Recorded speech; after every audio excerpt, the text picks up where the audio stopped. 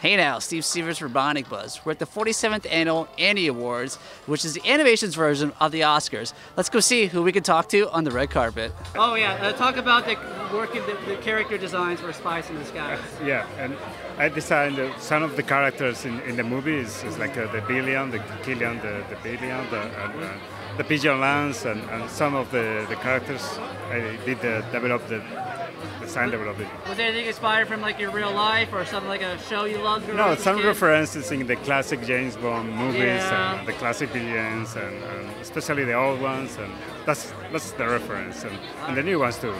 Very cool. Well, congratulations. I love how the character designs came up in that movie. Oh, so. thank you. Please take care.